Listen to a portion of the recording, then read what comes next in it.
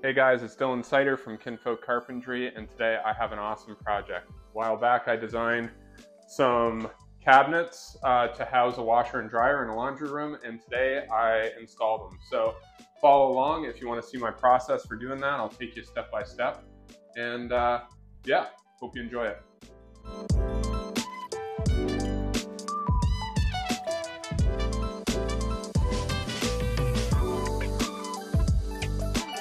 All right, here's the look we're going for, minus this little side here is not part of it.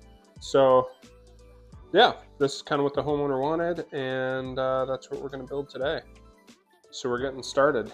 Here's the base, and I have two of these uppers that are going to go up here, and there'll be a small trim molding around the top. All right, I just got to pull this baseboard off.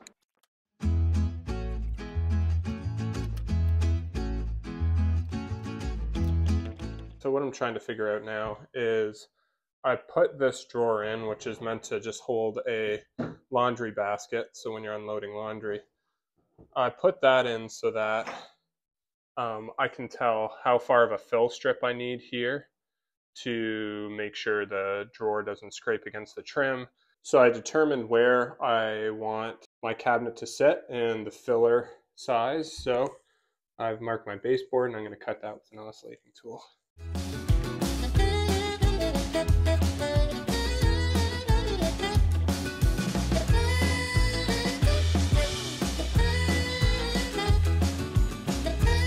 One thing I do have to do is once this comes up, it's going to hit this trim detail here. This nice Craftsman is just going to get nicked off right there because my cabinet's going to come right along that, because it essentially I needed all the depth I could get so that I could fit the washer and dryer there without interfering with the trim. So that's what I got to do. I do have scribe on this cabinet here. If this wall was at a level, I would scribe that to the wall. But what I noticed when I stuck a level on there, look at that, boom. And this this house is fairly old. I would say it's probably built in the 20s or 30s. So for that to be level is incredible, and it makes my life a lot easier.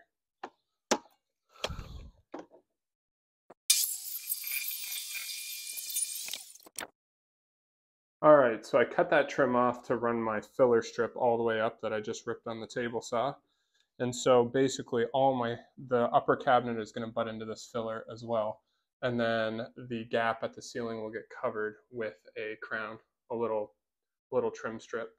And our crown molding is just a very thin, like 3/8 that's going to run along there. And just hoping that we don't clip those can lights at all.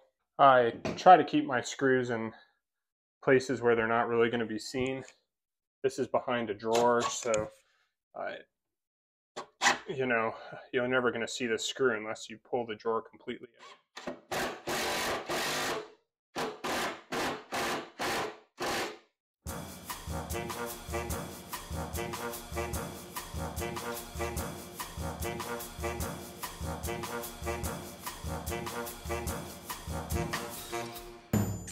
All right, I got the filler strip fastened to the cabinet all the way down.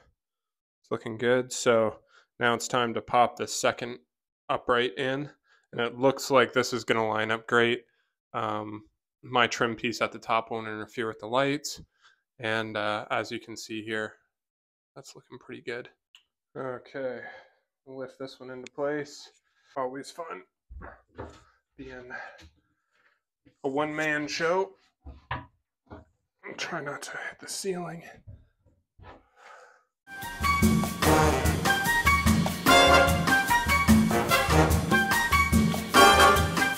Okay, as you can see here, I'm hanging over just a little bit there, and you can see that my wall has a slight bow in it. I'm just going to take my power planer and just take a little skosh off the middle there, and that'll allow this whole cabinet to just shift back just a hair to line those two faces up, and we'll get that tight to the wall.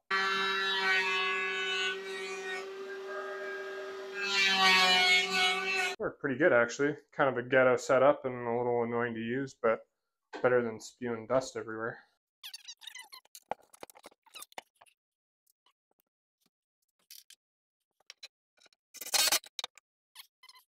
All right, on to the last little bit here of the trim along the top. And this is how I'm going to do it. I'm going to clamp this along here because the ceiling isn't perfect. Make sure I have the same reveal on my face frame. Recorder. Just going to scribe it along the top. Kind of a hump right here at this light. I cut this piece a little long so I can scribe it without messing with the miter. I can get it scribed into the ceiling and then I'll just mark the short point and I'll cut it and it'll be good. There's actually a balcony out here I'm going to do it on.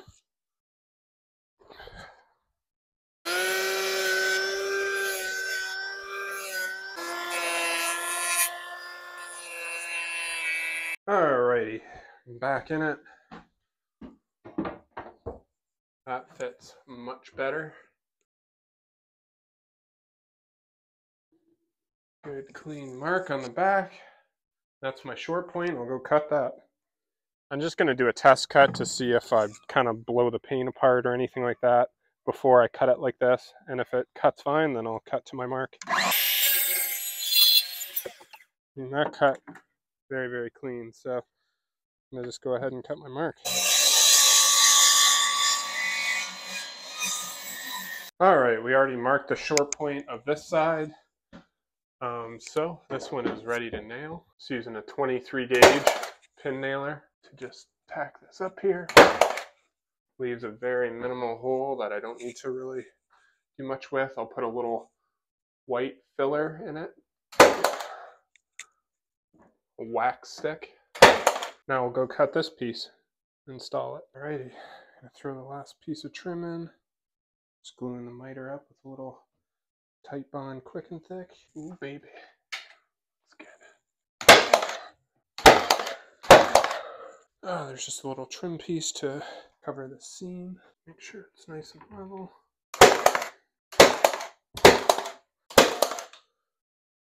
Alright, I'm going to install the toe kick. I'm going to put a little bit of wood glue on it because I'm only holding it on with pin nails.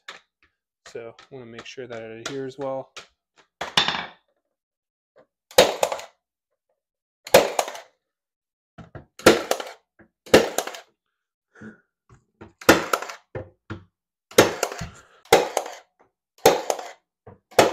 Boom shakalaka.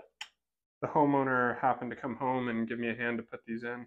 I was too much of a pansy to ask him if I could film it for YouTube. So there they sit, and look at that, it barely fit. I wanted them tight. I think when I measured it, I measured the dryer, but the washer had bigger leveling feet on it. So yeah, it just barely fit in there. So we're lucky there. Yeah, but it looks great. All right, time to put the drawers in. These are nice, big, deep drawers so that they can store their detergent and their fabric softener and things like that. Look at that. Nice soft close on it. All right, this is all but that's left. All but a good cleanup. Just gotta put the rest of these shelves in.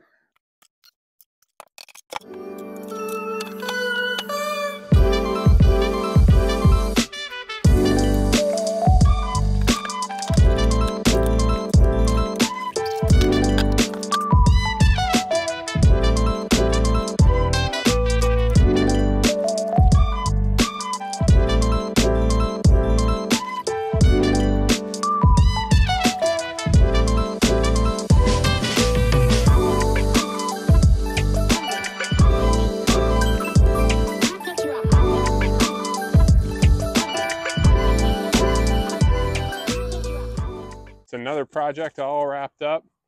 Thanks for watching. Drop a comment. Tell me what you think of it. And we'll see you again next week.